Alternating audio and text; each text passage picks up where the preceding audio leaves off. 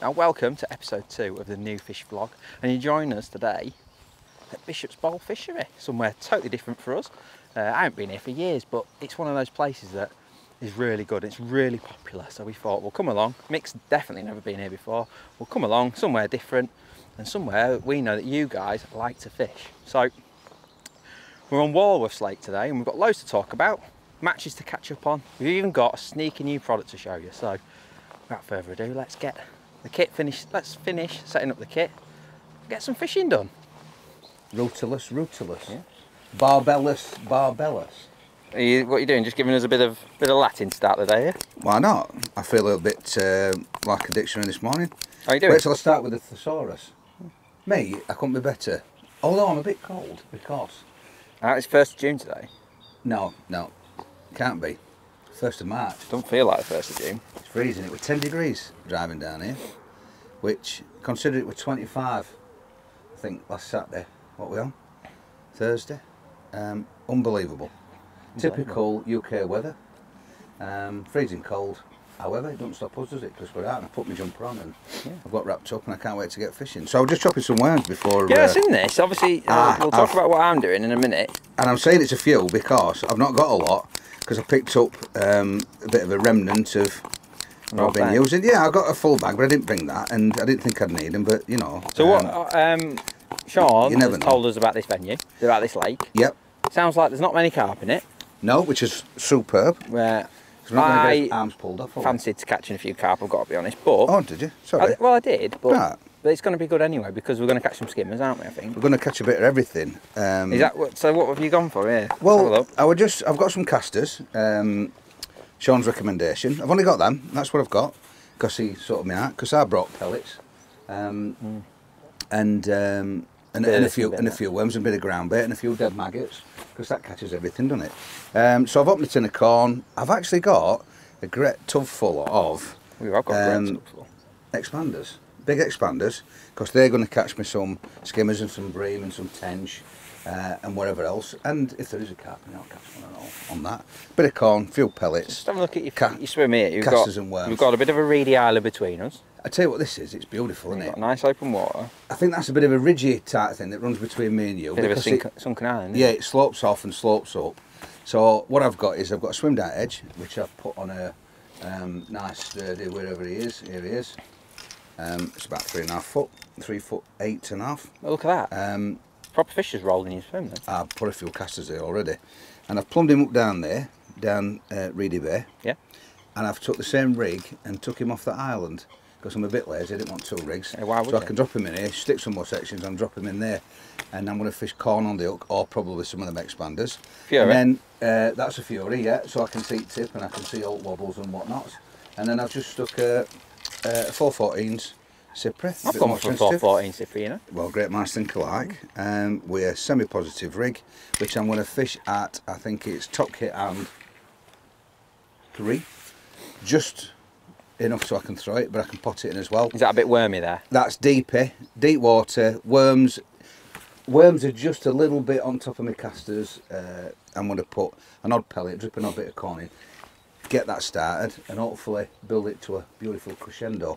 But that's not really.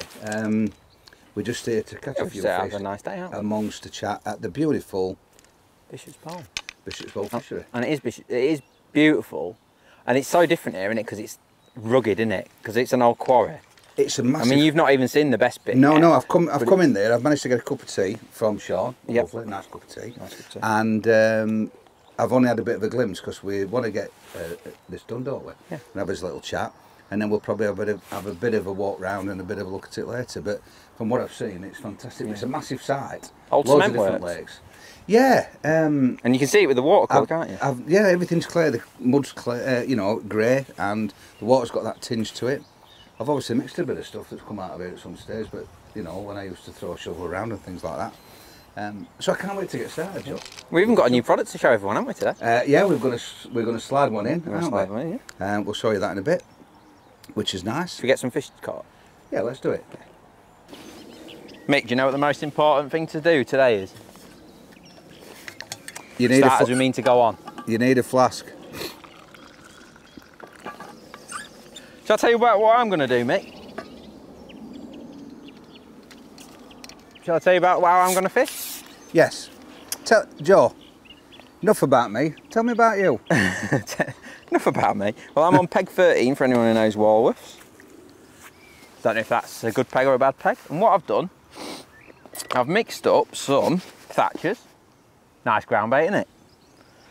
And I've just put 1/3 Thatchers, 2/3 micros, and I'm going to feed in open water tiny little nuggets of that mix and fish an expander over it. That sounds skimmery to me, Mick, do you? Sounds like you've gone straight down the middle of the road there and covered your back and... Yep. Yeah. And then I'm going to fish hard pellets up against that island because, although there ain't many carp in here, I do fancy my chances of catching 1 or 2. Just can't help yourself, can you? Can't help myself. I wonder why you'd walk past this peg. Well, it's obvious this is the carp peg, isn't it? Obvious. It's obvious for anyone who's looking. So yeah, I'm just going to rattle a few 4s. I've got a lovely marker there because there's like a post on the other side. And we'll rattle a few 4s in there and see what happens. Might catch some, might not. If I lean out, I can just see you float there. Look, that's just great. They're good for seeing them furies, aren't they? Oh, aye. So, Mick, while we're waiting for some action, where have you been doing it? Oh, now then.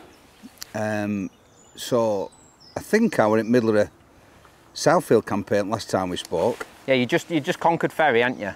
Yeah, and then I'd been to... Funnily enough, that must have been a Thursday, last time we sat down and chatted. It's the Throwback Thursday job. And Thursday. And I've been Southfield and I've been fortunate enough to won a little midweeker, 40-odd pegger. And that was the start of the little spring Southfield campaign, which were all really about the Sauna Baits Super League, Feeding Master Super League. The team event? Yeah, the teams of 4. We had to get ready for that, so trying to put a bit of time in, fishing the opens, but also in the middle of all that, which is dead convenient, is the Nufish Feeder King competition. And so I think the following weekend after we'd, so I got a free weekend that weekend, due to qualifying for Feeder Masters, and I took time out to sort a bit of kit out, go through my stuff, and catch up really.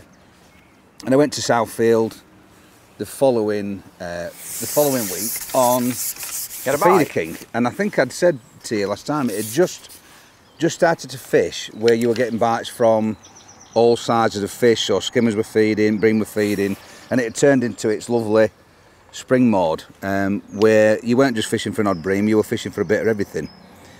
And sure enough, the following Wednesday, Feeder King qualifier, I think that was qualifier 2. I drew, I'd been on there drawn 16 blanks, previous one, it's every fortnight. Then I went that following Wednesday after we last got together and I drew peg 70, which is the end peg. Sounds great, and it's feast or famine. It's probably the best and worst end peg, along with peg 11 on there. Bream venues are great, but the 2 end pegs on there go against like the bank, like the dam head, if you like, on both ends. Is that the end of the reservoir then? Sorry? Is that like right at the end of the reservoir? Yeah, that's as far as you can go down the east bank, and it's almost like got 2 dam heads. So in fact, it's got 3 because it's actually above ground level. It's Southfield, so the canal level is all above ground level. Bit of Dutch engineering, I think, and that particular end peg can be great if the wind's blowing down there, but not too strong because then it creates undertow and pushes the fish back 2 or 3 pegs. Anyway, I've drawn this peg and it's a tough zone, is that, the zone C if you like, and I have fancied it. I thought I've got a great chance today. Oh, I've got a bite, mate, I've got a bite. Are you in? My ease myself in worm and caster approach is not easing itself in at all really. Jimmy Rimmer. I've had an indication. Is that on pellet, Joe? Hard pellets, yeah. Straight in, good lad. Well, I've put soft pellets in on my other tool line, so we'll see, won't we? So I thought, yeah, great, I've got half a chance. Gentle breeze going down there, and if it fishes hard, then it's anybody's zone that. But if it fishes well, I thought I've got as good a chance as anybody. In fact, slightly better chance than anybody. Good long story short, I've had a great day's fishing. I've had £23 some, but it were a bit slow getting going. There were an odd bream caught further up the zone, 20 peg zone, and it fished its absolute brains out, is the truth. Because Southfield's been fishing ever so well, hasn't it? Well, that was, I think, the match that we talked about last time was the start of it. It continued. That day, I had 23 odd, won my 5 peg section. He pays every 5 pegs, brilliant organisation there. But miles off, winning the zone, £37. Paul Lancaster, and I think Jason Law, who also had £37, but just a little bit less. They won the 20 peg zone and went through. There were 40 odd pound. It fished brilliant. In fact, I think that day, every single section was won with £20 or more. And that's every 5 pegs. Yeah. So that gives you some idea how well it fished. Which is unbelievable for Southfield, isn't it? Yeah, but that's I suppose the attraction of it. I think I said before that it's a venue where I think anybody can win because it's unpredictable. You don't know where the winner's going to come from before the start. Because it's shallow, the fish roam around, they settle where they want to settle. You know, there's no real holding pegs. They can't. It's not a bit deeper here, or it's got a different sort of bottom there. It's just a big flat playing field, bottom style, all 3 or 4 foot deep. So it's fishing great, brilliant it was. And I thought, yeah, sound, enjoyed that. Went and did a bit of filming with you. That's what I've been up to. And then I think I've had another weekend off because, as I said, I got a bit of freedom. Did a bit of kit, got a lot coming on, a lot going off. So I wanted to get that right. And then that Friday, leading up to the following week, I've actually got my dates mixed up. That particular weekend was the Super League. I think it was, yeah. It was, yeah, of course it was. And so I'm like, yeah, great. I'd won my section. Lee had caught a load of fish at the other end. We were happy. Will Freeman came up. We had a chuck on the Friday. Because obviously Will wanted to have a bit of chuck on there. Didn't get no tickets for Feeder King, so we had a bit of a feel for it. It were blowing a gale. We caught fish on every line. It was solid. Forecasts were a bit poor for the next day, Super League. Dead confident, know what we're doing, team knows what they're doing. Bud, Lee, Will, myself. Venue was absolutely flat calm. It was red hot. That was the start of that little hot spell we had in May, wasn't it? Did it? It come red hot. Red hot. Well, what can I say? All I can say is that Southfield is exactly why people get frustrated with it, because I basically didn't catch out. I caught 7 skimmers for not a lot. I remember what I had, £7. So you've had a little spell of catching 20 odd pounds and doing really well, and then even you have a bad day. Yeah, and that's how daft it is. Will drew in end zone, peg 65, not far from where I'd been 3 days previous. I were on 57, forget that right, 57 or 54, which is where I'd won the midweeker week before. Oh, well, I was first to catch a fish. I got one first dob. I've had a rud, that's what you get for fishing worm. I had a skimmer at first chuck, I had one second chuck. In fact, I got 4 skimmers, and I think one was next best in my 15 peg section. And I thought, yeah, brilliant. Dropped on the other line, caught a skimmer there. Yeah, it works, I know what I'm doing here. Brilliant. And then it went a bit hard, and it was rock hard for everybody. So, very long story short, I've gone through the motions, but what I did, what I now know was wrong, is I pulled back. Because it was flat, it weren't towing, I thought this is going to be hard. Pull back a bit on the bait, so as not to finish up feeding too much, because I thought if I'm fishing for 10 or 12 pound, I don't want to put too much bait in. Massive mistake. Because so you went negative when... I went negative. And, excuse me, bear in mind that I'd fished positively, but a little bit of an insight into that, and this is brilliant sort of match fishing skills, if you like, or experience, knowledge, experience, yeah. So I'm not going to blame anything apart from myself, because there's only you can fish your own peg. But as a team, we're very conscious that you don't want to go gung-ho. You're not just letting yourself down, you're letting your teammates down. And if I'm honest, we're all a little bit careful, don't blow it up, don't put too much bait in, lads, because we've fell foul of that before on there. And there's a saying that you can know a venue too well, and I think that probably was the case. We've been a bit too smart, as Will put it. And we're all on the WhatsApp group, we're all talking to each other. Listen lads, it's rock hard. Me and Lee had a great start, and it backed off. I'd drawn, funnily enough, between Danny Wilson, one of our lads, and Wayne Bartholomew, captain of Nufish North. So I thought, well, they're a good guide. I know the lads well, I know how they fish. And it were a real limp along day. But Wayne, who to my left, Rob Wotton to the other side of him, who also obviously amazing fishermen. We all know Rob, and you're using them anglers as a gauge.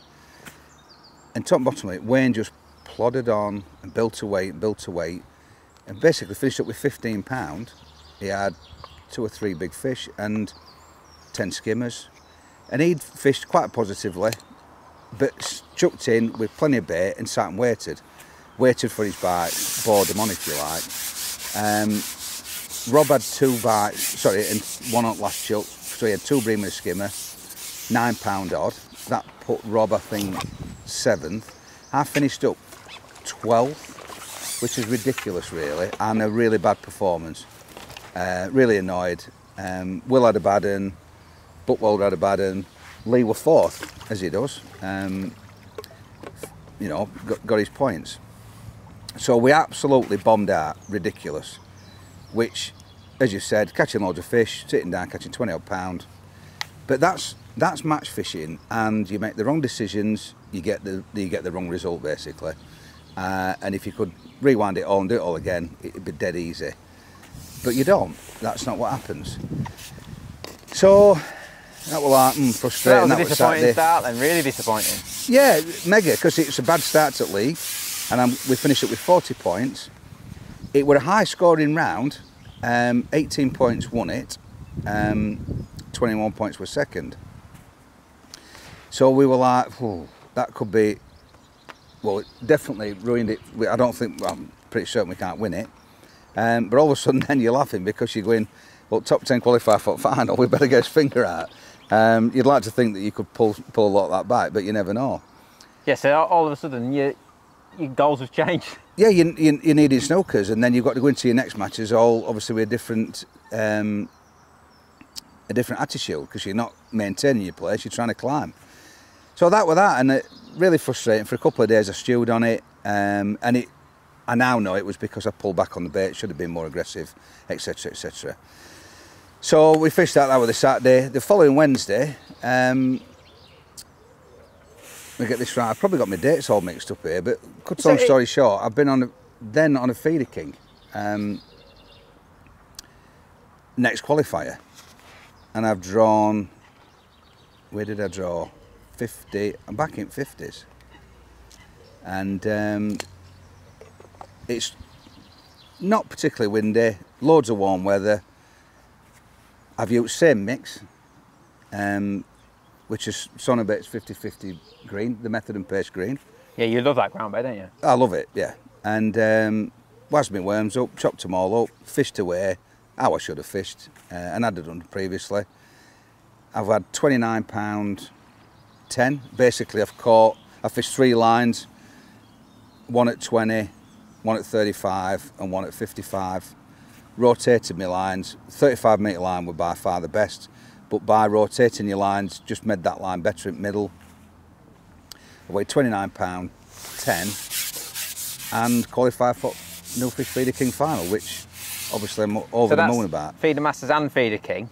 Yeah, to my... Can I just make you aware that I'm absolutely shanking skimmers here? Yeah, you're doing really well there, and I'm arsing around in the middle of the lake here.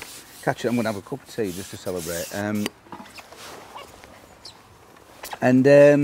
Yeah, Feeder King and Feeder Masters, the two biggest And you got them all in 2 vlogs. Feeder fishing finals. Yeah, it's going well, this vlog thing. Look at him, I think Mick. you must have known. They're a nice stamp, aren't they? Oh, no, he's lovely. Yeah, and I've got them under my belt, which is brilliant.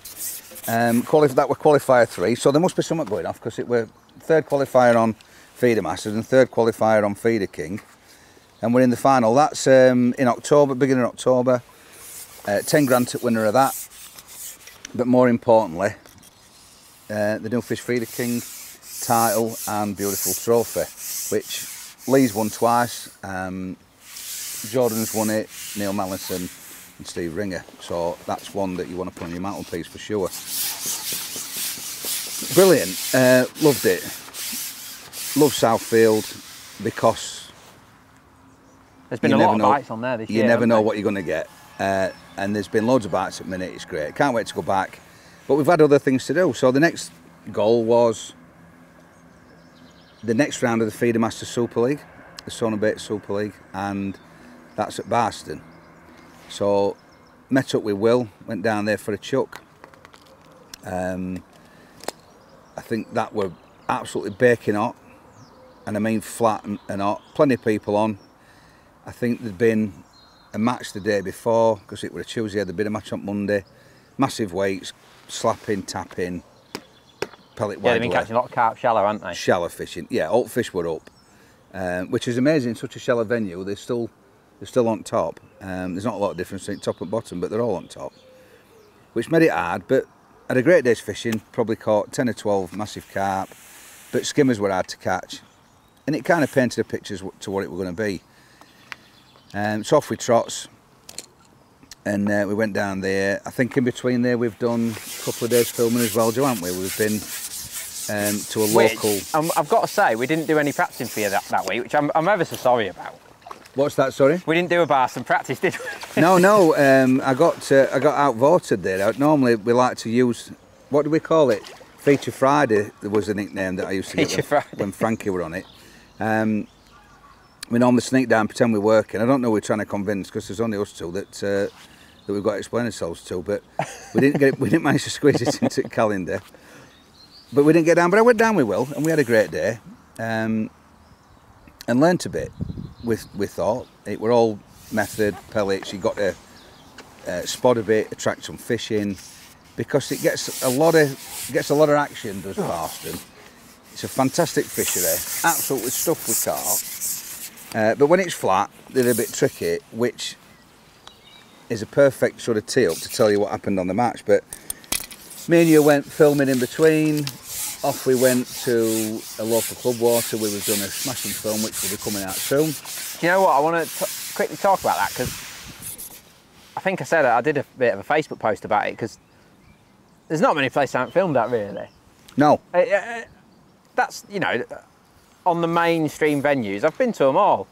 So it's nice when you get a genuine surprise. And that Ravenfield for me was a genuine surprise. I was blown away by it. It was so nice. And it was just nice to see something different.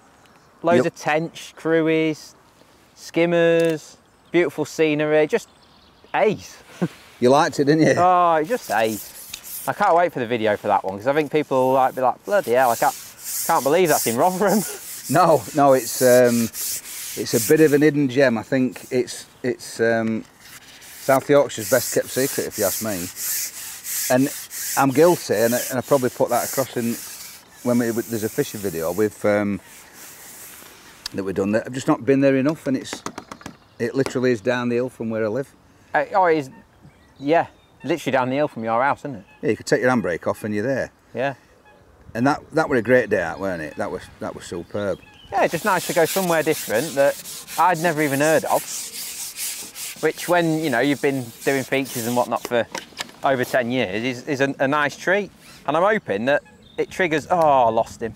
I'm hoping it triggers a load of other clubs to get in touch to say, which a lot have. I've got to be honest. Yeah. Plenty have been in touch, but we want more guys to let us know where you guys go fishing. And yeah, because hidden gems are what we're after. There's a lot of well-trodden paths, Joe. And this is one, to be fair. Like, yeah, this isn't a hidden gem as such, but it's I've never been. Not a mainstream sort of Spartan or Glebe or whatever, but it's a beautiful place that is incredibly popular. Well, there were loads of people here this morning, weren't there? All having a brew and a breakfast, and there's a, I'm going to say there's a over 50s match or whatever you want to call it this morning. They were all in there having the brekkie. Pleasure anglers coming and going all the time. Carpers are behind us, aren't they, on the Mitre Lake? Yeah, everything you want. There's millions of these waters, isn't there? And we want to find them, don't we? Of course we do. I like to see different places. It broadens your fishing knowledge, broadens your horizons. You get to do different things that, because I have noticed in myself that you plough the same furrow because you go to Southfield, you go to Barston. We spent a lot of time on Trent last year, Ferry Meadows, all the feeder venues, and the fishing's very similar, and you do get into a bit of a, not into a rut, but it's quite narrow. Well, there's, what is it, however many rod licence sales, close to 1 million for example, and there's 60 people at Ferry Meadows. Yeah. There's a lot of people that we're not seeing, isn't there? Well, they're going somewhere, aren't they? They're going somewhere. It's places like here, Bishops Bowl, clearly, where people are quite happy. You know, it's on somebody's doorstep, isn't it? Of course it is. A nice run down this morning. Although it's a bit cold, we've got tucked away here out at wind, because that's the beauty of places like this, where it's not just the length of canal, or he's got, I don't even know how many ponds there. There's tons, isn't there? Oh, loads of water. And that means that whatever you want, you can get your wind backed at wind, or you can get sun, or you can get some shade. You can do whatever you want. Pick your depth, pick your style, fish against some reeds, open water, whatever you want to do, and it is brilliant. Tell you what, Mick. Although, oh, you'll never guess what I beat you to. Although you've got to make right choices, because obviously you again want to chuck on our pellet. Mick. Have you got one? Look at him. Oh, ah. Look at him. Beautiful crewy, look at him.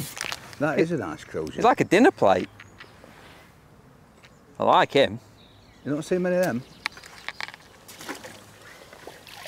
Yeah, I think he's took me up here on this peg. So I'm feeding. I said him walk straight past this peg and jump on that peg 13. He knows, doesn't he? It's all right. Joe lives round the corner. I'm miles away. Here, let me take you fishing, Mick. You sit there, kid. You'll be all right. It's a good blocker. Well, you know.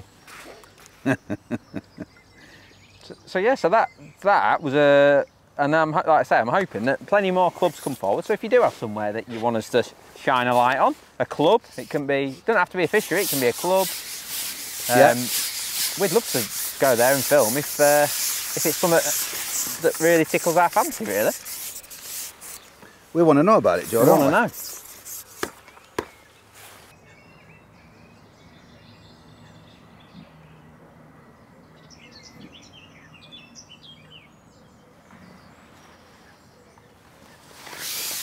Might have got him and all. Hey up. Hey up. What we got here?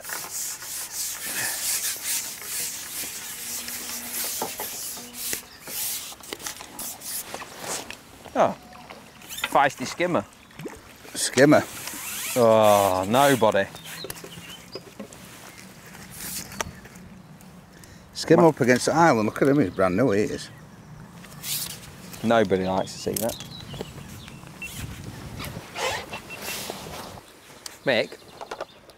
Mick, last month we told everyone about the fantastic new Sonia Baits products. Yeah.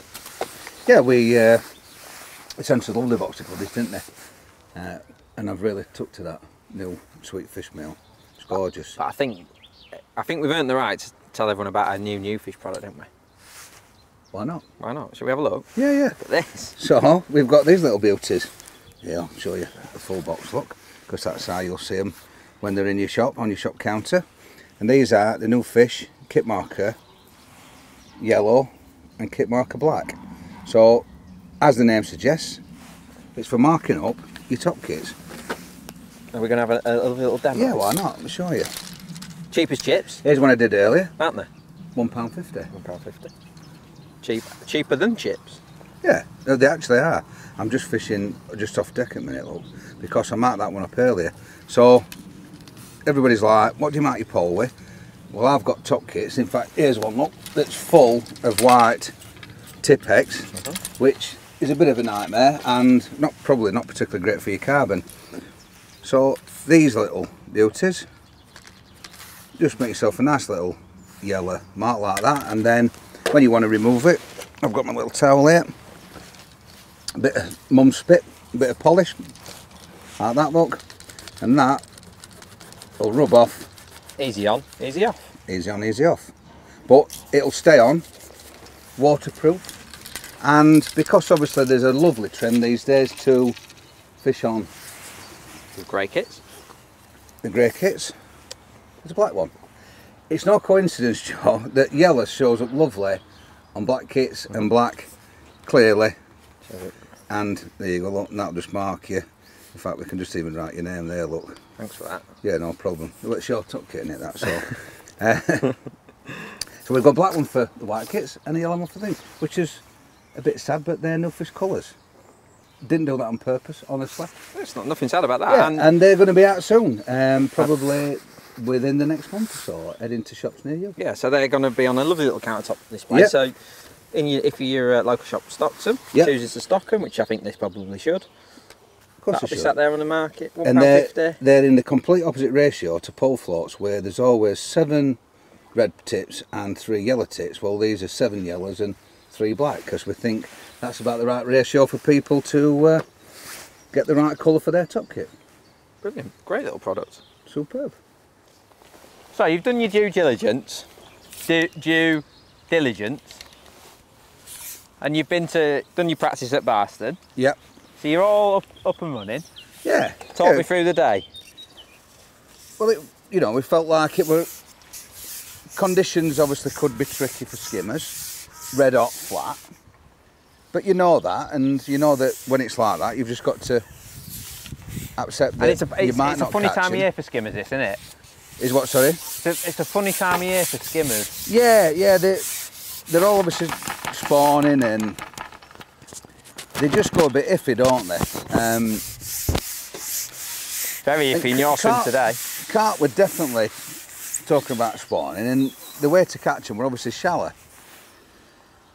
So, but you can't do that with feeders, so you've got to try and find a way to do it. And I suppose the main armoury, and I think this went for most people, which is really important part of the story, to say that most people have got a bucket full of 8 mils and 6 mils and oiled them up for a bit of attraction, braid direct on a feeding rod with a big feeder, and the idea is you start on a method and basically you try and attract fish, putting bait in, eventually they'll get their head down.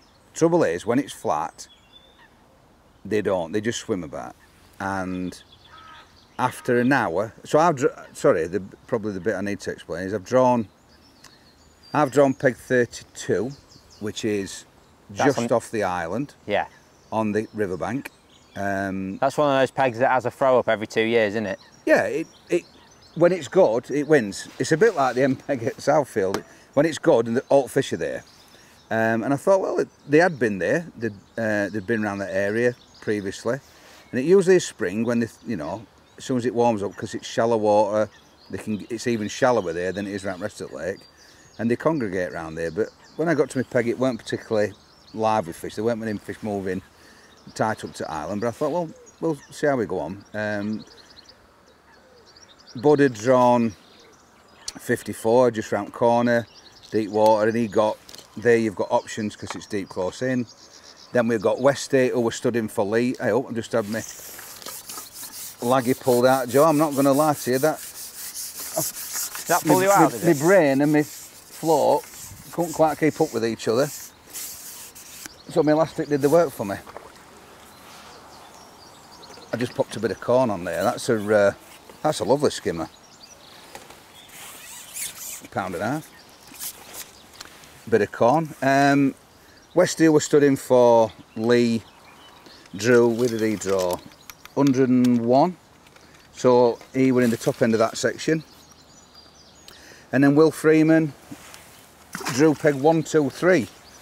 And everybody that knows Barston knows that peg 124 is the MPEG and can be just a domineering, all out, the peg, blah blah blah. But 1, 2, 3 is a nice one, isn't it? Yeah, 1, 2, 3 has been known to catch a lot of fish, and don't ask me why. And all them pegs just there, but more often than not, you expect a good outing. But it's the right end of the section because it's a team match course, and everybody else is going to struggle to keep up with Will. Because even if he comes second to 1, 2, 4, if you had 4 seconds, you've got 8 points, which is brilliant. Amazing. Exactly. So after we're an hour in, I've got 1 carp, 1 skimmer. It's quite clear it's fishing hard. There were a few people milling about. Jordan Scott comes down, what's happening? Matt Wright, top at section, peg 12 has got 2 carp. Steve Ringer's got 2 carp. Darren Cox has got 1 carp. And we're just fishing tough basically. But what I'm hearing is that Westies messaged me on the thing and I said, what's happening? He said Adam Wakeling's set off hard at traps. 2 carp, 2 F1s. And he said he's spotting like mad. Of course, then you start asking a few questions. Turns out that Rob Wotton, who's on opposite him in the 40s, opposite Adam, is also doing the same, and he's domineering his area, and Phil Ringer's doing the same. So quite clearly, Ringerbait's team have got, they know they've got a trick up the sleeve, haven't they? Oh yeah, and they're out at starting blocks and they're away. So they're trying to pick a few brains, what's happening.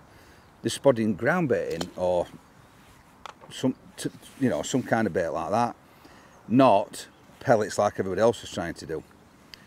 And cut long story short, it would turn out that what they've done is they've clouded up the water because the fish are on the surface, probably a bit of oil, a bit of a milky mix that they've used to hold these carp that are cruising round.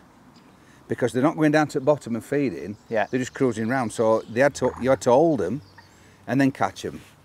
I've clouded up my peg with ground bait. I had some match method mix that I'd mixed up to in case you need a change on your feeder. Sometimes it works, and I use it for my skimmers. So I put a bit of that in, added a bit of oil that I had in my bag, and I've caught one, £15 I would say, which were a lovely lump. But it just weren't happening. And so the story went on, and pretty much it was that right the way through the match. I'm hearing that Bud was doing well. Westies had all his fish took off him by Adam. Adam's dominated the area around him. So has Rob. He's had Nick Speed, who obviously we all know, brilliant on the method, understands it really well. I think Rob's had a 14th and a 12th either side of him. Adam's had a 10th and a 14th either side of him. Phil's dominated his section. I think there were 7th and 10th either side of his second. I don't like to swear, but they've just absolutely took the mick, is what they're saying. They've took the pee out of the match, haven't they? Oh, dominated it. Dominated Absolutely took the mickey. Yeah, took the pee. Which is brilliant because this is how I, felt about it. I didn't even have that in my armoury. I'm going to say that it were a bit of a specimen slant on things. Yeah, definitely. Bit of spodding. We try and normally put pellets in, and they just knew. They knew about it, which is brilliant. They had a bucket of pellets on one side and a bucket of milky slop on the other. And if the fish wanted to go down, they put some pellets in. If they want to stay on the top, they put this attractant in. 10 out of 10, top draw. Brilliant fishing. Is it one of them where you just got to hold your hands up and say, tactical genius? Yeah, hats off. Hats off to them. Dominated the round. They finished up on 8 points. Steve won the top end of our section. He said wind turned round for him and fish rocked up. Him and Shemek, who we mentioned last time, were first and second. Darren Cox were third, who also, I believe, fished a similar tactic. He had £59.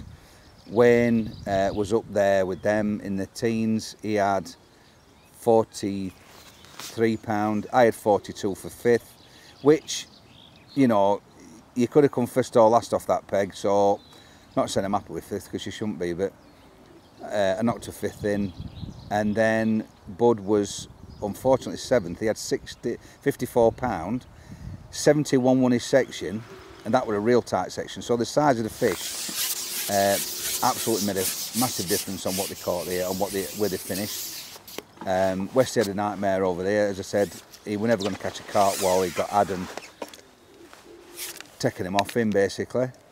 Fair play, and finished 14th. And Will took the match clean out with 155 pounds. Yeah, go on, Will. Proving that when there were a few fish about and they wanted to feed, what we had going were right. Method feeder, fish for carp, yellow band them on. That the colour, was it, yellow? Seems to be. Yellow and pink seems to be the colour there. Don't ask me why, but that's how it is. And he had, I think, 18 fish or something like that. Few F1s, 18 carp, few F1s, and odd bream. Had a great day, £155. But the combined points just weren't enough, and we're not doing so well, is the truth. So another tough day at the office team-wise. Yeah. So real mixed bag. That was this Saturday, just gone. Bank holiday, took the weekend off. I'm getting ready for things that are coming up. So my next jaunt is Tamar. That's the ever impressive Tamar. Yeah, Westfest, which is a 4-day festival. There's a feeder masters qualifier on the Sunday. Fortunately, I don't have to be there for that, but I will be wandering around. Will's fishing that, stopping away with Will. Will that be a day imbued on the beer then? Well, or the no, gin, because as in your wife's sake. Frankie Janman he's coming down in van, and he's fishing the qualifier unless he gets his finger out and qualifies at Carmill this weekend. So he needs to get his finger out. And then Will's travelling down on the Saturday with his family, and he's fishing the qualifier. So unless her indoors wants to come out and have 12 pounds around Bude, which I'm sure she don't want to do, I might as well just go and watch the fishing and try and learn a bit. Practicing on the cheap. Practice on the cheap, yeah, nothing wrong with that. A Paul Newell saying. Don't like doing it, but yeah, I don't know. What about a mint chocolate chip ice cream down below? That could be a day, couldn't it? I was going to say a bit of sandcastle building or something. I could take my budgie smugglers and sit on the beach and make a few sandcastles. Yeah, that'd be a sight, wouldn't it? Well, yeah, fair comment, yeah. Well, if I lay face down, it'll probably be all right, won't it? Kids can play on me, can't they? How's this session going so far, mate? Are you catching anything? I've had 2 really nice skimmers, one on corn, one on soft pellet across. Yep. I'm saying that my lovely silverfish line, you'll catch everything on. Quickly filled up with small fish. And I'm just off end of, oh, that's one. I'm just off end of that island. End of your island. Yeah. You put me on bum end. And I've got a bit of black zip flying out here, look. With... You ain't got a tension, I'm promoting this one to a bream. First 2 have been skimmers. Oh no, that's a bream. We're having that. Oh, aye. Yeah. Bit of corn.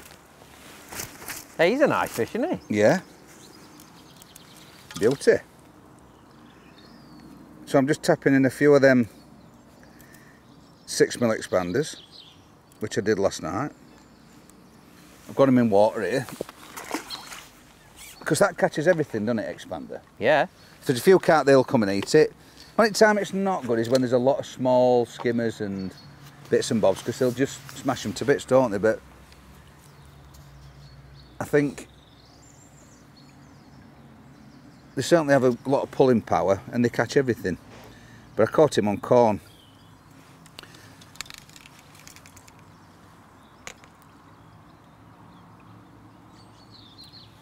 What about you, Joe? Is it still good? Yeah, I tell you what, I'm feeding that ground bait and pellet mix, hardly anything, in a winter skimmer style, and it's quite good. But it's noticeable, the fish are a lot smaller than them what you're just catching there. Yeah, they're more different. like, I'm saying these are shoalies, them ones. They're pellet fish, aren't they, these ones I'm catching? Oh yeah, They're definitely. like 2 to the pound. Because you're trickling pellets in all the time, aren't you? Yeah, I'm feeding next to nothing. Yeah, which is, I'm trying to like dump and Yeah, get I'm things fishing down and that. hold it to the bottom. I'm fishing really like dotted down, really precise. I've got a dropper 3 inches from my hook. I'm fishing proper. I'm not gonna call it technical, but precise is what I'm gonna call it. I'm feeding next to nothing. I'm trying to catch one off my last feed as well. I'm trying to not feed as soon as I go in, which is difficult for me because I like to feed the bait, but Yeah. quite often I'm getting a bite as soon as I drop in without feeding.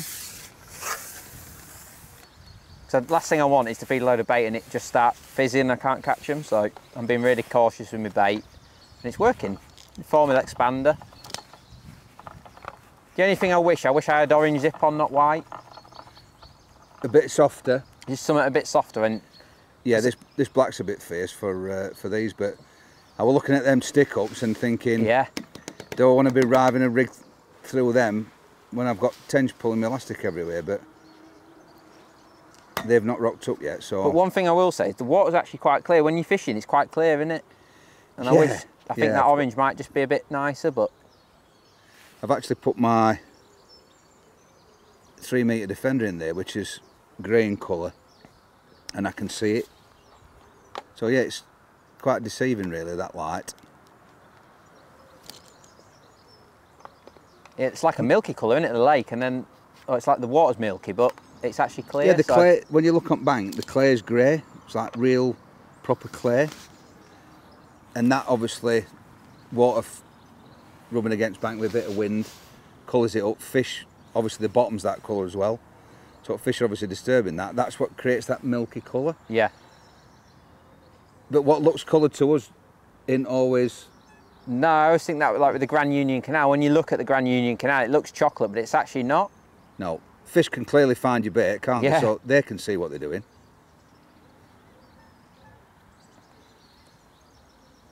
So I've been having some nice matches, Mick. Well, that would be my next question. I've been having some nice because matches, you know. You've got a cracking day's fishing to tell us about when we went To the glebe. to the glebe, yeah. Yeah, David Hall Memorial, which is... That's what we did in between. I know we'd been somewhere. We've been there as well, haven't we? Yeah, you Tell had us a all little about glebe that, 'cause campaign, hadn't you? You're the man on there. And obviously I was at I worked for David Hall, well, Match Fishing magazine for close to 10 years. Yeah. And David Hall sadly lost his battle with cancer. And every year we have the memorial match, which is a brilliant opportunity for people in the trade to get together, and some of David's old friends and colleagues and employees and stuff. So it's really nice because you get to see a load of old faces, and there's people that I only see at that match every year. And like you fished, Darren fished, it was great. And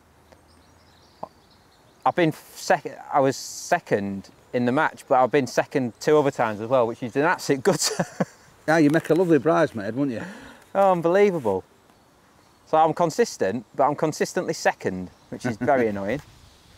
But I had a lovely day. I drew peg 78 on pool 5. And I've done a live match actually on my own YouTube, and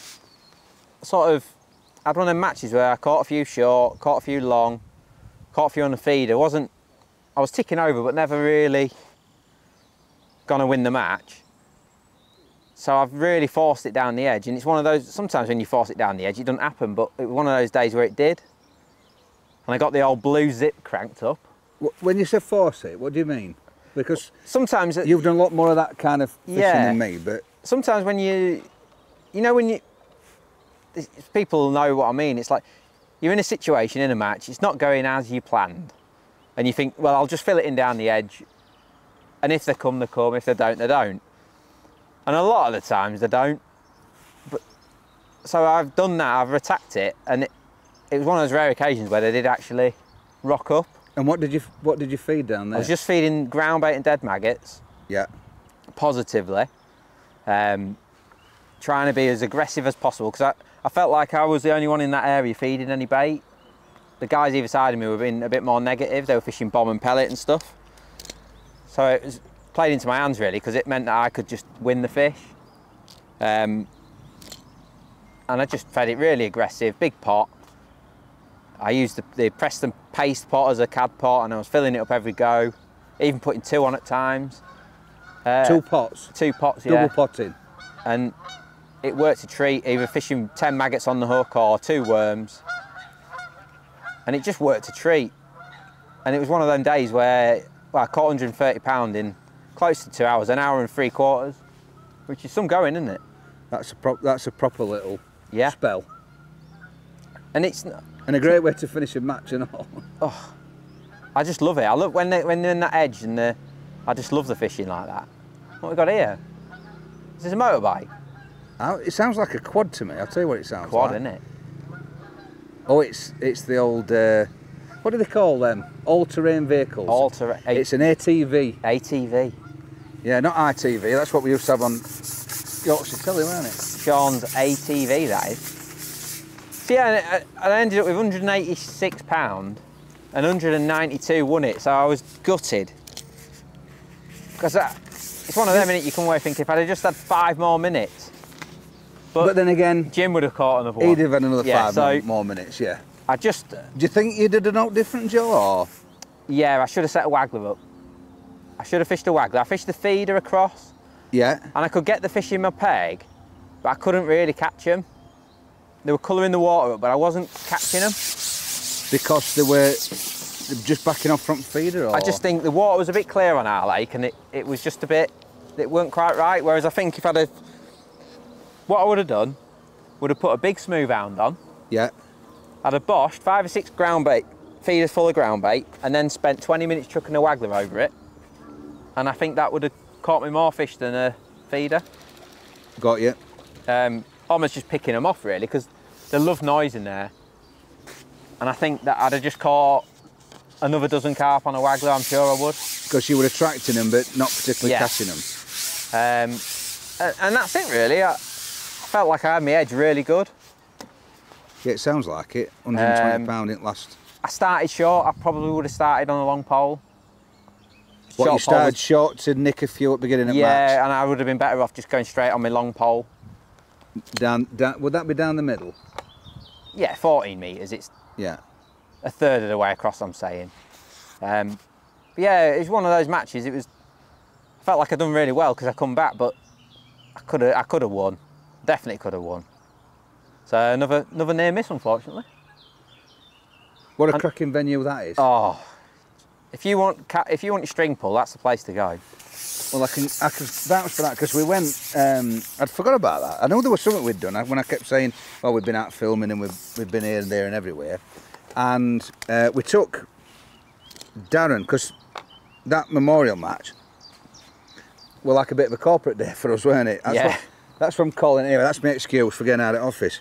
And Darren, which is my brother, I think he's like Nufish's best kept secret, isn't he? Yeah, he's our secret weapon. Secret weapon. He's the bloke that makes it all tick when we're out enjoying ourselves. While we're doing this, he's doing the hard work. Of course he is. Of course he is. And he's not an expert fisherman, is he? He fishes now and again. Yep. For a little bit of peace and quiet, I'm going to say that's his reason for going fishing. He's what 90% of the anglers in the world are.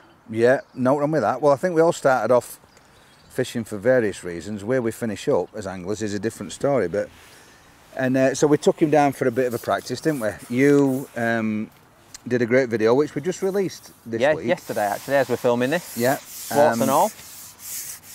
On managing your swim and timings and how to catch fish and when to catch them and what to do. So have a look at that. I'm not going to tell you what's on it. Have a look for yourself. And we took Darren for a bit of a day's fishing, and it was tough, quite tough, which your video will show. But they rocked up in edge late on, and I couldn't get him off bank actually. I think we finished up going at Chippy for his tea because we definitely weren't going to be on for dinner. I can assure you. So we and he had his blue zip all over the lake, catching loads of big fish. It's amazing, isn't it? So on the match, all three of us rocked up, didn't we? Great breakfast, beautiful, great place. As you said, great to see some old faces. Robin Morley were there, weren't he, from Daiwa? Yeah. One of the industry stalwarts. Good to see... David Preston, of course. Dave Preston were there. frustrated as hell. He drew peg 2 on pull 1 and said he had a peg full of fish, didn't know how to catch them. You match anglers are all crazy. I want to just go and catch one great big one. We're all different, aren't we? Bonesy were on peg 1, not seen him for ages. Clean as ever. The cleanest man on the bank. Yeah, he's making a bit of a comeback. And I drew peg, was it 13 on pull 1? Yeah, I'm saying you couldn't have drawn any worse, Mick, if I'm honest. Well, you're not the only person to say that. Andy Findler were at side of me when I drew, and I've gone 13, and he went, ooh, I wouldn't fancy that, Mick. Is that your best Finn impression, is it? He said it's rubbish there, and I thought, it's Andy's dry sense of humour.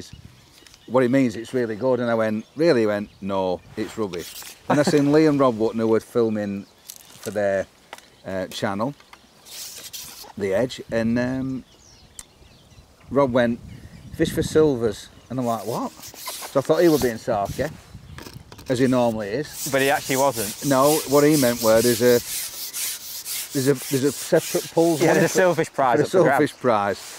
I ain't gone for that, Joe. I was fully armed. I'd got blue and green elastic coming out. Yeah, you wanted blue zip all over the lake, didn't you? Yeah, I'd got a load of furies tied up, strong string, and a barrel full of pellets, and I wanted it to happen. And how did it go for you? Should have listened to what they said and fished for silvers, because I think you only needed 40 odd pound for that. I caught next to no. I caught, I don't know, 7 carp or something. It was rock hard. The only thing I will say about that, I do think the good carp pegs are the good bream pegs. Well, so I don't even know if you'd have caught that many skimmers. No, maybe not. But I probably would have had a day's fishing. Oh, you'd have had a day's fishing. You caught some lovely perch in Edge. Does that? I think that's just, there's a clue there, isn't there? Yeah. If you're catching perch in Edge when you're fishing for carp, there's no carp there. But I'm going on my hard pellets, Mick. It was freezing cold. Got wind in my chops. Last place I think fish wanted to be was in front of me. And if you could get your pellets to where you wanted them by, you know, with a catty, your float were laid sideways. I had a 4/16 Fury on, and it were like in tow. I might as well have been on Trent. Darren drew 98. No, he drew 90. 90. Down at the bottom. And funnily enough, he was at side of Rob. As I said, Darren's not an expert fisherman. He had 30 odd pound. He caught a carp last chuck. He felt like he sorted it out. He felt the fish were slightly deeper, in a deeper margin. Yeah. He got unlucky, Darren did, because yeah, he did. It wasn't a short pole day, and really Darren's best chance was if it was short pole and edge. And it. Yeah, he's not a rod and reel angler, is he? No, he they didn't really come on that 5 metre line for anyone. Yeah. And Robert side of him has only weighed 71 pound, and obviously he's had the advantage of a rod and reel, and Darren not fishing a rod and reel, so kind of tells you it were a bit tough. So what I'm saying, Joe, is that at our corporate day, you can draw up pegs for everybody next year. That's what I took away from it. But beautiful fishery. I did say to Lee on the way there, I draw absolutely sensational. Is that your venue for drawing? Is that what you reckon? No, just in general, I just draw really well. Oh, sorry, in general? Yeah. Oh, that's yeah, I try not to mess around on bad uns. Although, my next match last week at Barbie Banks, I drew terrible, which goes against everything I'm saying. I think you'd like to remember the good pegs and forget the bad pegs. Yeah, which is probably why you think you probably think you draw right, because what you've done is you've erased all the bad pegs out of your mind. All the rubbish. Yes, that was it then. I had the glebe, and then it's back onto my local midweek opens at the minute, and went to Barbie Banks last week, which is, speaking of Match Fishing magazine, is where we used to test all the tackle. All right. You know, whenever we had a pole to test, it was 5 minutes from the office, and it was a beautiful snake lake full of carp, and it was a perfect place. And despite fishing there dozens of times, I rarely ever match fished it. So I had a Tuesday the other week, and I went, and I drew in a really tough little bit, like a little bowl all in its own. Peg 56 for those who know it. And a bit like I'm fishing now, actually. I fished hard pellets across, feeding really cagey, rattling a few in. And actually, yeah, I had £79, which were 4th, but it was a lovely day's fishing. I had like 30 odd carp. It was really good. And what did you weigh for that? £79. 79. I was never going to win so the you've match. been busy? Yeah, I was never going to win the match from that peg, but by just doing, you know, fishing it really negative and taking what came, I actually had a really good day. And I think a lot of us, you can't win the match from every peg, can you? Oh, no, it's impossible. But you can win your money back, maybe a section, a low frame, from a lot of pegs. So rather than me just sulking and filling it in like I was on about earlier, I've just eased my way through the 5 hours and taken what the pegs give me. And I think that's a big lesson for a lot of people. Like, it's great, innit? You see like these people like, oh, he wins on the paste every week, or what, he's just a shallow man, but some pegs just don't lend themselves to Sometimes that, it don't work. A bit like what I've just said about the glebe. Yep. Where obviously I've gone shoulders back, head down. I want to break record. I want my string pulling. I want to catch a lot of carp, and I fish really positively. But you're just on a peg that isn't going to do it. Pointless, really. I had David from DHP to my left, who's fished. You know, somebody said to him, best way to attack that peg is loose feed pellet and fish a bomb down the middle. And he's done that and just put his rod in rest, and every now and then he's got dragged in. Yep. He had £70, and yep. he's had a better day's fishing than I've had, because he's probably set his sights a lot lower and accepted He's what fished for what the peg's going to give him, hasn't he? Yeah, of course he has. Of course he has. I'll tell you what. Aye. We've got a visitor. I'll tell you what, Sean. No, it's perfect, because we were just talking about the hospitality that we're receiving already here at Bishops Bowl. Should we have a chat about Bishops Bowl? And that proves it. I'm going to come round, hang on. Oh, I couldn't have made that better myself. Hang on, I'll come over there. Yeah. I don't know. Somebody's going a bit of a pullback, isn't it? I'll tell you what this could be. A rogue carp, Mick. Huh. Oh. See what it is now? Off. Off, gone. There you were, gone. Oh. How disappointing. What happened there then? I think it was foul hooked. Could have been a foul up bream, that. What do you reckon? Possibly. Could have Possibly, yeah. So it did take it on the old settle up. It did, didn't it? Might have just gone past his nose end, that one. We'll talk about what we're doing. It's been quite tricky, hasn't it? Well, I've come up because obviously I've fed that natural baits in my deep water. Yeah. Casters, few worms, bit of corn. Thinking I'm going to catch an odd tench and bream, and I've had one big skimmer off it, prick one, and that's come off. And then on my expander line, which I put one down some reeds and corn, and then one off that Gilligan's Island. What is it? Gilligan's Island. Other end of your island, there's me, isn't there? And I've had 3 bream off that, and I'm catching a few fish. It's not, yeah, not really. Oh no, I feel like it's completely wrong. And you're getting a few fish. So I'm like, right, what's going on? And it looks like frugal feeding. Yeah, it seems to be the. Well, what I've done a lot of this sort of fishing over the years, and commercial skimmers are like totally different beasts, aren't they? To yeah. Natural. Oh, yeah. Natural water fish. They're like, if you put any amount of bait in, there's obviously an odd exception, but meat fishing and such. But if you put any amount of pellets in, especially, they can be horrible to catch. And yeah, they're in your peg, especially true for them little ones. Little skimmers are a nightmare. Yeah. But I'd have thought with it's warmer now. I know we always said it was cold this morning, but water's warm, isn't it?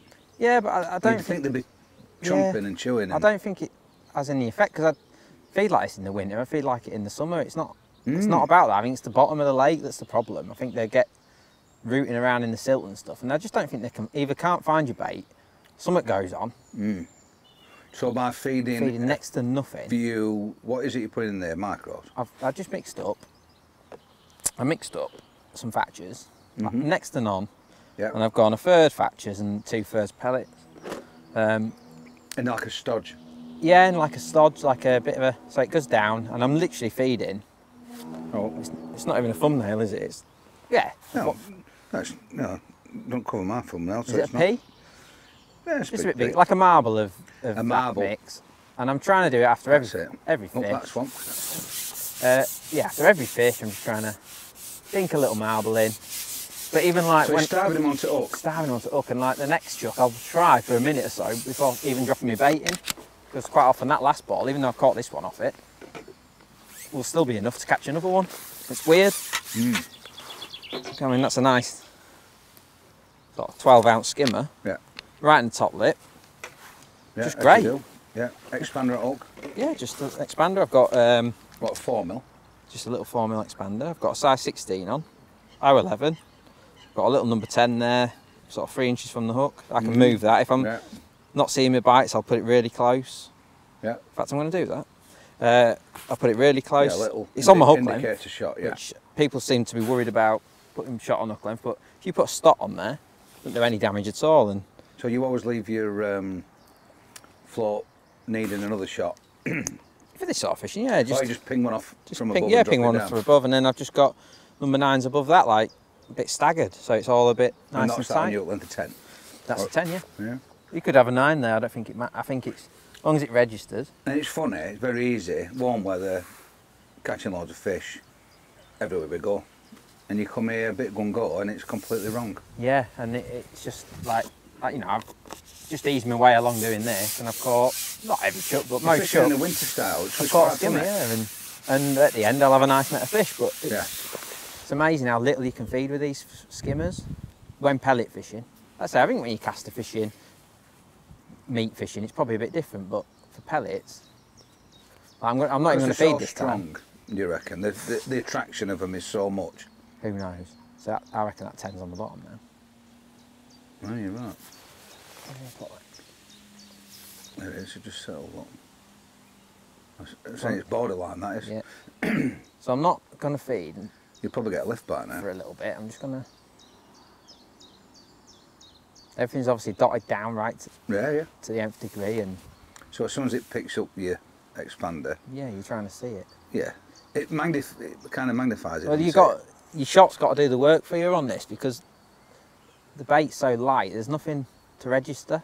No. It's not like a piece of worm or paste or whatever, where as soon as a fish picks it up, you know about it, because it's affecting how he floats it. So with an expander, that doesn't happen, so you need the shot to do the work for you. Yeah. Does that make sense? 100%. And I always think that the way that the mouther, you're actually just sticking that into the bottom of your pot, aren't you? Almost like wedging it against the side of the pot, yeah. Because if I can catch one without dropping another ball in, I will do. Yeah, see that?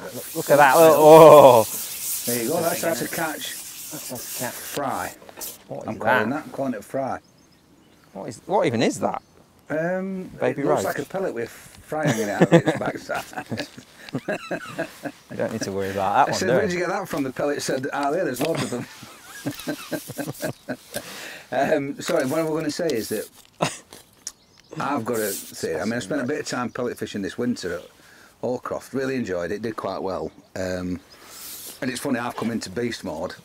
I've gone empty, I've catch loads of fish and I'm feeding 6mm expanders to feed all little ones off. And it's completely wrong. But what I'm going to say is that I think the way they pick it up, so like a maggot or a castor or a worm, they take it into the back of the throat, crush it, kill it, eat it, kill it, pop it, whereas an expander's soft, and I think they just hold it in the mouth. So they pick it up, they've got it, they don't really have to do anything with it, and they can blow it back out again, in and out, blow it in and out. So you need to be super sensitive and use your, like you said, use your shot. Shot's got to do a lot of the work for you. Them little skimmers, hand-sized skimmers, are some of the hardest fish to catch. Yeah. And it's not because they don't eat, it's because they don't register on the float. They're so gentle, aren't they? They're so, so when they're feeding, they barely move your rig, they're very slow. They don't move. They don't move, so everything, you've got to stack the odds in your favour. Do you remember? You get a bite like that, your float sails away, because the roach is swimming off, or... You might not remember it, but I do, because I won loads of matches. Can you remember the hook in the loop? Yeah, of course I do. That? Yes, yes. So it's something for anyone who hasn't seen it. Giles Cochrane, back in the day, developed a way of catching F1s where he put an eyed hook in a loop and then fish with 2 number 8s, 1 inch above the loop. So the hook was free moving in the loop 2 number 8s directly above it, an inch above it. Oh, not a bad thing. And it looks all wrong. See, to us anglers who are natural anglers, it looks horrendous because his shot was so close. You're like, that's just horrendous. Because we like to lig a bit of line up bottom. Yeah, or catch them on the fall. Let it take it. Don't strike yet, young'un. Let it go, let it go. Don't strike. And this was all the opposite to that. Because of the way that they feed. And I remember top anglers used to scoff at it because it was like, oh, what? That's nonsense. But I'm telling you now, I caught so many fish with that on the quiet. Did you? Yeah, F1s, it's amazing. There's not as much expander pellet fishing for F1s nowadays. But so as soon as it moved? As soon as it moved. And I tell you what, you used to catch even more of, skimmers. And I'm sure it's just because you could see the bites. Yeah. Whereas, you know, yeah, when we're fishing, even with a shot 6 inches away, with them little skimmers, you might not even see the bite. You know, on a feeder, you don't catch them, do you? No, you don't catch them, but they've had it in the mouth. Yeah, of course they have. Yeah, and I'm using Allcroft example. This winter, fished there with a pole, and 30 odd pound, 30 odd pound, 30 odd pound, 20 odd pound on a bad day. Dink, pellets, tap, lovely, little indication, almost like a dither. Lift up, there's one on. Yeah. Lift bites, dinks, blah blah blah. Took a feeder in, follow it because it were alternate weekends, and you'd sit there and it probably had 10 bites, and it never moved. It's funny. It's got to move all that line, which it don't, because you don't get that on a pellet. It just goes didn't like that. It's funny because obviously, like the commercial skimmery fishing, there's really sort of, you know, a lot of people doing that, and it's funny because the really good F1 anglers have just picked it up like that, and it's because they understand that having the shot close to the hook registers the bite. So your Andy Bennett's and your Jamies and that, they've not to like go through that. Oh, I need to put line on the bottom, feed a load of bait. No, they've got to learn the curve. Us natural anglers have had to. They just go and fish with it with that mindset. Yeah, that's how they fish. Shot close to the hook and all that. And for these fish, it's dead right. And to be fair, it's a difficult day today, but we've managed to keep a few going. So what's next on the agenda then, Mick? So I'm off to Tamar for Westfest this weekend. I'm getting a bit of kit ready, but I'm going to call. I'll actually be passing Carmel down on Sunday to visit some friends Saturday night. So on the way back, I'll call in and see Feeder Masters qualifying round at Carmel, because we've got a Super League there. It'll be in 2 weeks, a Saturday. That's a good venue, isn't it, Carmel? Great venue. It's got loads of fish in it, but it's a bag of tricks. It's got loads of different depths around the lake, and therefore you get different size fish. So down the road they catch the little skimmers, on the point on sunnies they catch these big bream. Some places bottom's not very good close in, like the sunnies, and round to its left, and then all of a sudden you go up into that other arm, and that's like flat and silty. You've really got to have your wits about it. That's quite shallow there. It's a bag of tricks, I like that. Yeah, it is a bag of tricks. You've got to be switched on, think about the job, weigh it up on the day. Weigh it up on the day, yeah, fish your peg. Because if they're fishing in shallow water, I remember once, in that was a Super League, I drew early numbers, and I drew quite a deep peg. I want to say 9 or 10, something like that on point. And I knew for a fact, because we'd had a practice match the day before, all the fish were in shallow water, and I caught 3 bream there, because that was the only place I could find a count of 3. There. I were underhanding on the feed and caught some bream. We don't fish like that, but if I actually made overhand cast, I was in too deep of water. So we've got that coming up. I'll call on there on Sunday, see them. Dave Rigby's running match, and then it's off to Tamar the weekend after. For a bit of Westfesting. Yeah, there's that qualifier on the Sunday, and then it goes Monday, Tuesday, Wednesday, Thursday, 4-day. Went last year. I think I first one out of frame last year. I don't know if he paid 9 hour 10th or he paid 8 an hour 9th, whatever. That'll be good fishing, won't it? Fantastic. Year before were brilliant. I think I was 4th or 5th, can't remember. Me and Lee went last 2 years. Both, I think we both framed 2 years ago. Lee were in mud 8 hour at first start last year. And then we're talking about, I think 2 years ago, because I'd won the Feeder Masters qualifier on the Sunday, £44. I remember that. I had £40 the next day, £35 the day after, £42 the day after. It ridiculous. Yeah. Which is at that venue to a T, isn't it? If you get it right in good condition. It's brilliant. There's obviously skimmers are main species. I mean, last year, I drew in this, it's a bit of a cutback bay on far bank, and it's a bit of a tricky thing, it's a bit silty. And I mown blacker drain all day. The point, there's like 4 or 5 pegs on the first point, sorry, that were the first point in that particular festival. Lee won the day with 6 dog pound, fish to blinder out on this point. It went 40 odd, 40 odd. There might have been a 50 there, 40 odd. And then I'm back in this thing, winge bag. Des, shit were to my left. Is that speaking of winge bags? Yeah, talking of winges. He's wrote from either of them, Mick. Oh, sorry, I thought you meant Des. Well, you did, both. And I know we're on to an adding to note. Des, I think, weighed 50 pound, and I thought, this is ridiculous. Scales have come. I'm like, morning like a good one. Took 40 pound on scales, having caught nothing all day. Caught now. Yeah, weren't competing. I was never going to compete. But it's still an amazing day. Just kept dumping fish in the net, going, rubbish here. Can't compete, and I couldn't because it's a weight match. And weighed 40 pound, so I can't wait to get there. And then will that be out and out skimmers, Mick? Yeah, it's a bit early for roach, although I have caught them. I'd say that's one of the few venues where they feed all the time, don't they? Yeah, I have caught them before. I drew, and that's all about depths. And I think that day when I had 40 pound, I caught a few, but they were hard to keep. Skimmers to win, though, innit? If you're going to win the festival, you need to catch skimmers every day. Yeah. If you had a really bad day and you drew on a load of roach and caught 30 pound, that might be your good bad day. But personally, I think to win it, you've got to catch skimmers and you need a mega day in there as well. And there's an odd peg on an odd rotation, and it's all wind orientated because there's some top class anglers there who can fish like hell. They know the venue, they've been before, so there's no gimmies. You're not going to go and fish your way through. You've got to fish like mad and draw even better to win. However, if you went every year and you come top 3, it's probably because you didn't have the right rotation or the right pegs, you'll have had a fantastic week's fishing. Can't wait for that. And it's great to sort of knock this dust off ready for when you go back in September for the final. And then we're back for a week. Is it World Champs then? Yeah, I won't be going fishing then. Started doing a bit of prep, starting to tie hooks. But then the bigger kit, so rods and reels and I'll transfer obviously into my new Dren and luggage and things like that. Ah, new sponsor, new time. Get all that ready. Prepare for Serbia. So we're driving to Serbia, which will be the end of. Wow, don't time fly. We're actually leaving the 28th of June, I think. So that's not long, is it? It's nice. It's just 1st of June today. Yeah. How's that crept up on you? Well, you look at your calendar, don't you, in January, and you go, yeah. World Champs is in July. Well, here we are. May were yesterday, and in 4 weeks' time, we'll be jumping in van. I'll be picking Will Freeman up. On where?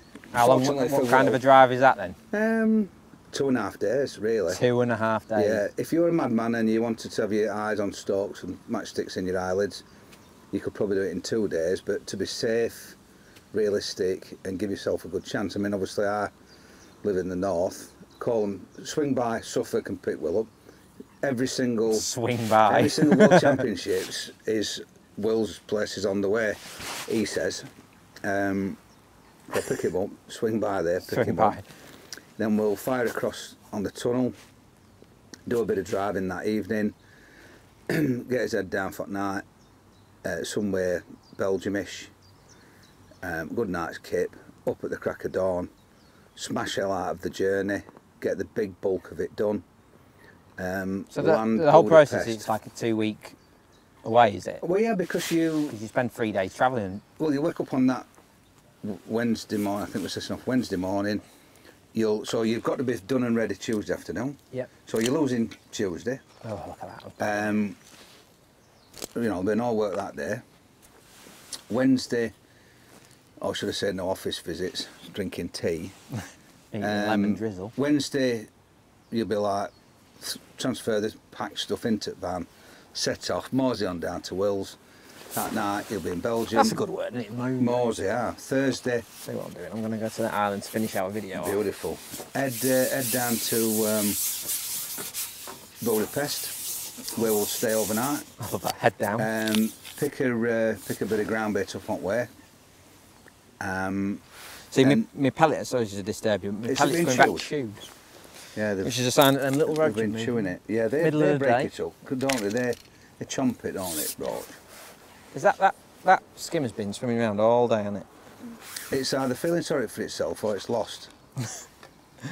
It's in my peg, it must be lost. So you basically, yeah, and then we'll it's a long old to Serbia session, isn't it? From Budapest. And it all sounds romantic and exciting and wow, that must be great. But that's graft. And then settle into camp, get everything ready, get acclimatised. And then the following Monday, so you'll probably have Friday tea time, Saturday unload, might even go and fish off the length somewhere, get a feel for it. And Sunday, start, you know, getting your kit ready so that you hit the ground running on so obviously Monday morning. I spent like my whole childhood following the England teams, and that big practicing off the length always used to be a big deal, yet it's not something you do so much, is it? No, it can be very misleading, that, can't it? It's interesting, yeah, because ultimately, off the length, it's in the clues in the title, isn't it? No pressure. You know as well as I do that Fishing totally different is not the same as off the length, which are a bit other side of Gunthorpe Weir. Yeah. Chub down there and roach, and there you're breaming roach, and it's not the same thing. So other than getting a feel for the place, you're not really seeing anything. I actually think it's about ranging your van. Right, that lives there, because of course your van will be full to the top. You won't be able to get a fag paper in top. Yeah. And you've got riddles, fridges, kit, clothing, extra luggage, backup stock, all your uptime equipment. Get familiar with the roads and where you are. Everything, yeah. So it'd be like, unload the van, strip it all out, then repack it as though you were off for a day's fishing. And have a drive down to the venue, go, right, that bank's a bit steeper than I thought. Right, change the legs on your platform. Right, I'm going to need that there, going to need this there. Wind's a bit like that, make sure we put his brollies up, keep your bait safe, blah, blah, blah, blah, blah. And that's kind of what I mean by acclimatise, which people probably think I mean weather. You're not getting acclimatised to weather, it'd be red hot. Could be 40 degrees, so you're just going to sweat from start to finish. But it's not a fashion parade, it's a fishing match, so you just get on with it, get your hat on, get your cream on, nice white shirts, and get on with it. And then get marching and see if we can any sort of.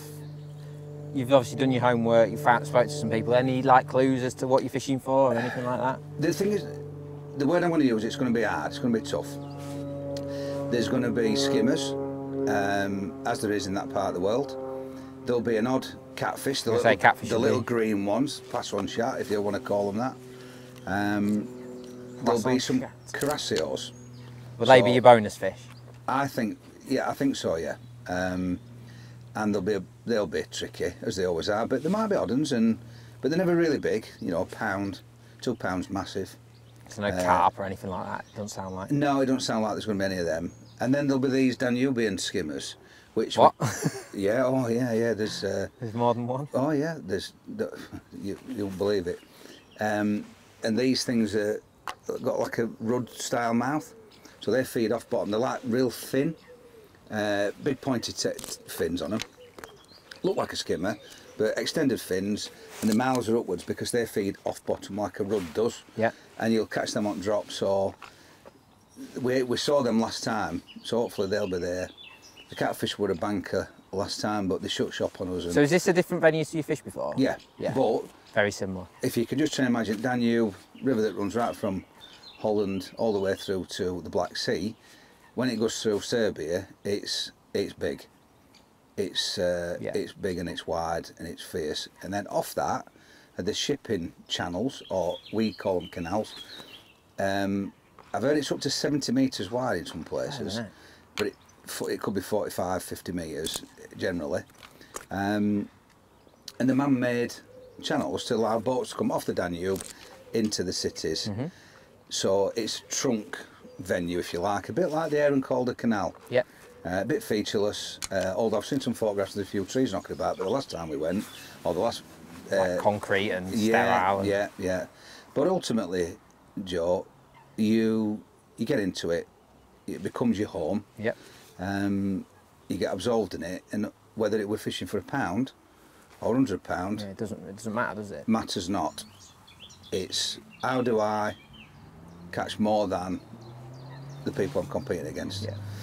So it could be really tough, it could be a few catfish, it could be skimmers, it could be crasso, it could be great, but I'm told that it's not going to be great. But we'll have tons and tons of kit, loads of experience. I'm fishing with best 5 feeder anglers on planet, fantastic management team. Dean's heading up, obviously as manager, and well, it's there to be won, isn't it? So, Well, having seen it last year firsthand, it's you know, as long as the venue suits, yeah, there's no reason why you can't do it. No. Get the gold. Set off marching, you get your beat right, get everything right, all falls into place.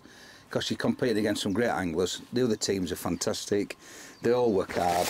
Then, you know, don't make no mistake. Because they look different and they fish different. Yeah, I don't know why it should be a shock, because I've seen it before. I've been to England a few times, but not the feeder one. And you see the guys from the other nations, and they fish different, they cast different, they've got different techniques. Ultimately, they work really well as a team. They feed a fish all year round to them rules. Put it in fishing net. They're fantastic at it. Yeah, and they'll fish really light, and they fish different. Yeah, completely different. And they catch loads of fish. And I was coming away thinking, yeah, that's a really, really, really hard challenge that is now to It's a big task. win a medal at that game. Big task. There's no gimmies, none at all, as it proves, and as proved recently. I think we showed the other nations quite a lot when we started. You know, it took us a bit of time to get the hang of it, because it were about fishing, feeder fishing on the world champs, and it's well documented that it's not quite the same as going to Southfield or Ferry Meadows. It's a different ball game, different climate, different fish, different techniques, different temperatures, and all the rest of it. But once we got into it, people are quick to learn, aren't they? So we're now competing against experienced, successful, established, hard-working, and as you rightly said, guys that do this week in, week out. Yeah. So, but we'll see. So that's July, but maybe we'll slide a little vlog in before we go. I think so. I think we can get one in. I'll tell you what I am looking forward to: this spawning game finishing. I think we've been unlucky the last 2 vlogs, haven't we? Yeah. They were spawning at Packington. Yeah. And the fish have just finished here because they all look like they've been through a bar fight, don't and they? they're not quite ready yet, are they? No, it's a funny time of year, Joe. Takes fish time to settle down. Yeah. I think I was saying it the other day about really warm. Fish get sun on the back, it's been great. And then they have other things on their mind. It'll pass. It'll pass. Always a tough time of year, isn't it? Yeah, of course it is. I'm making lots of excuses, but ultimately I've caught quite a lot of fish today. Yeah, and nice. it's a nice place to do it. Beautiful. Should we end it there then? I think that's us, and we'll see them next time. Won't we? Hopefully by the time next week or so you'll start seeing the old kit markers drifting into shops. Is that true? Yeah, well, we'll certainly be sending our #1 sales force, or single-handed sales Army of force. one. Yeah, Phil Cannon will be out showing people, showing the shops, and they'll be stocking them, and we'll probably get them out in the next few weeks. Hang on, this could end in tears, couldn't it? Oh, hey, up you're dobbing. Oh. Could end in tears. Could be elastic from here to Kingdom Come Here. Well, I tried to do it earlier and it ended really badly for me. Lost a lot. Geared up was a bad job. Shall I? Brilliant. So yeah, that's us. Us. We've had a good month. Yeah. You've had a great month. Yeah. I've had a good month. Thanks everyone for watching the last one. That was really well received. Yeah, it was. And Bye. Yeah, let's see if we can't put a few more fish in that. so thanks everyone for watching, and we'll see you again on the next one. Brilliant.